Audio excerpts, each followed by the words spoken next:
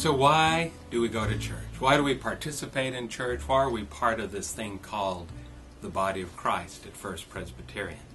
Well, the short answer is because Jesus calls us to. In Matthew 28, it says, "Go forth into all the world, making disciples, baptizing, teaching, and lo, I am with you always to the close of the age." So we go to church because we're commanded to go to church. We engage in mission, we teach, we worship because Christ calls us to. But the fuller answer is even more exciting. In the process of participating in this thing we call church at First Presbyterian, we actually get a chance to touch God and to be touched by God.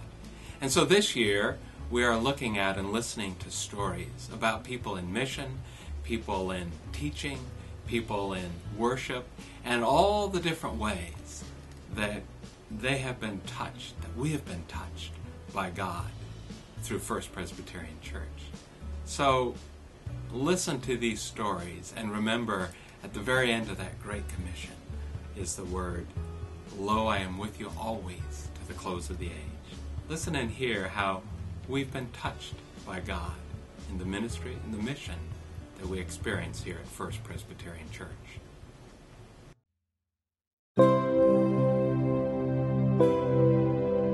I've always believed in God, but from the first time I came here, I felt Him.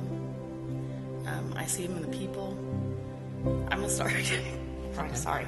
Their smiles and just the things that they do. You can just feel Him, even in them, and see Him in their smiles and their faces.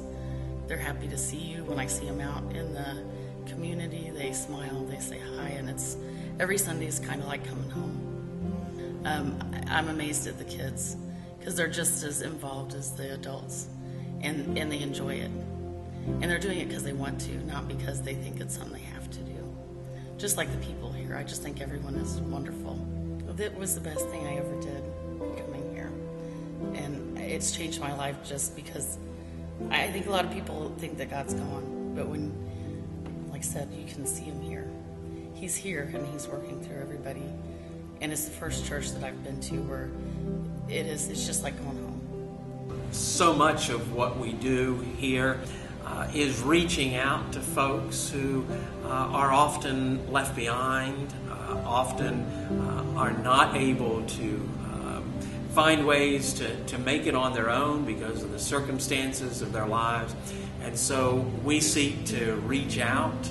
We seek to be faithful to Christ's command to us in the Scriptures to go out into all the world and to express our faith in actions. I've taken over 50 members of this congregation to Peru with me, along with others from our community and presbytery. And I can honestly say that there's not a single person who has gone who hasn't returned from the trip saying that they were blessed by the trip, saying that they had received so much more than they were able to give to those that we were with and serving with.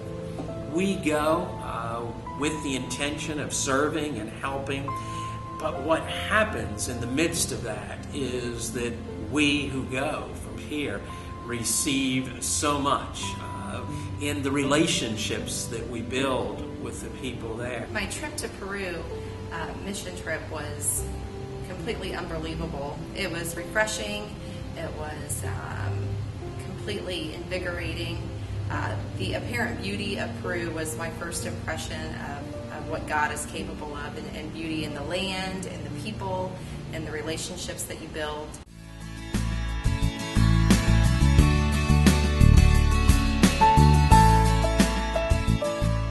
God has done a lot for us. He let me have a house.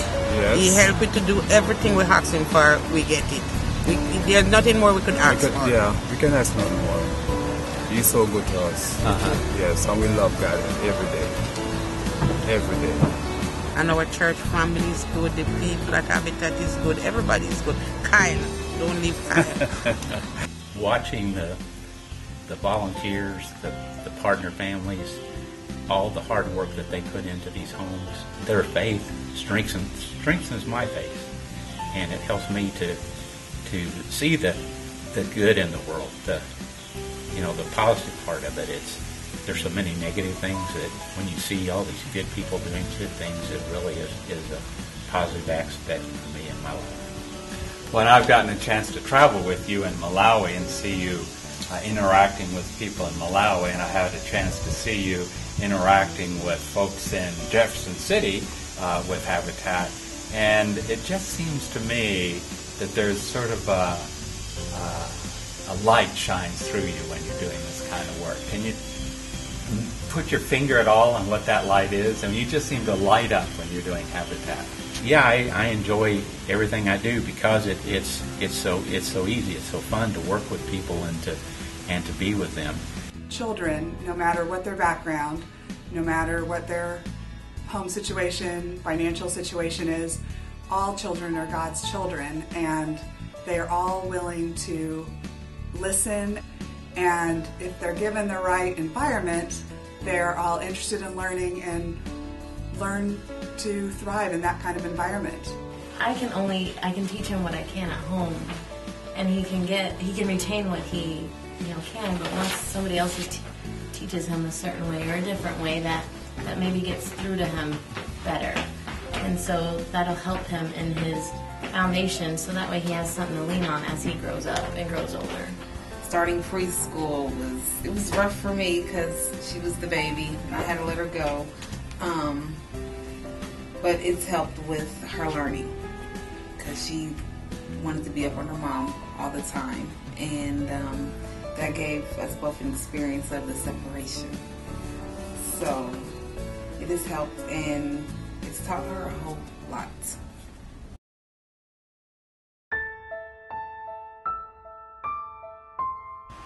I've been touched by God through this congregation a lot. In the fall of 2012, I got really sick, and I kept getting sick for almost 18 months.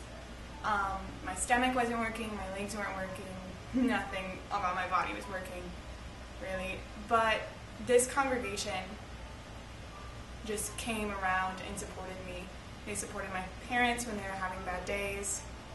They visited me. They sent touching cards and hilarious cards that made the worst days better.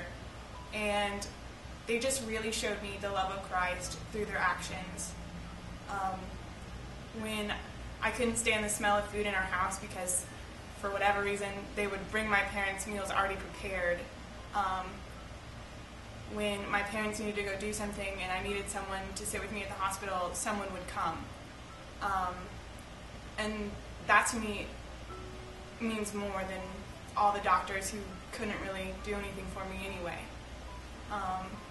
Even when I thought my life was going to be in a hospital room until the end, I knew that I was loved not only by this congregation, but by Jesus Christ. And that feeling means more than anything else in the world to me. I've seen Christ not only through the love of the congregation and the support from everyone here, and especially from the team of pastors we have who were kind of relentless in their support. They were there, it seems like, at every twist and turn. And I was especially privileged to see God touch us all one night in November as Kellen's condition was worsening and worsening, and many of the doctors had given up hope. Some of them had encouraged us to make our peace and get comfortable. One night in November, God's presence came over Kellen's hospital room while she slept. And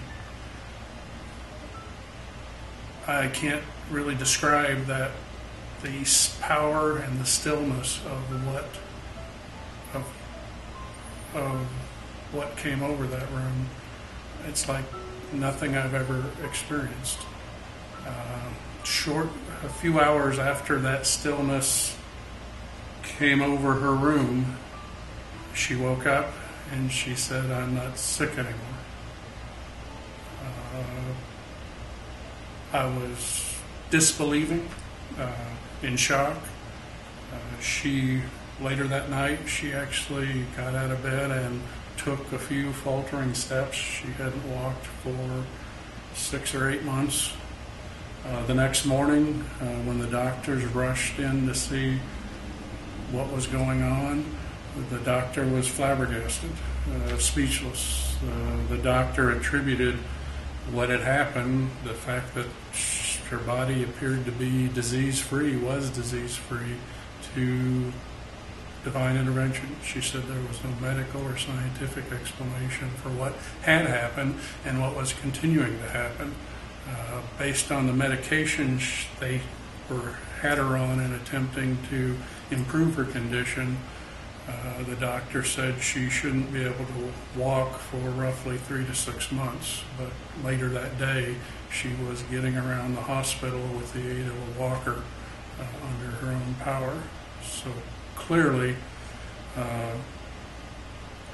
not only were we touched by the love and support of the folks here at First Presbyterian Church, but those prayers were in the final analysis what made the difference. There's so much energy here to do more and to keep growing and to keep exploring what God is calling us to do. As soon as you walk in, you are part of the family and you are loved as God desires us to be loved, and that's what I love most about this church.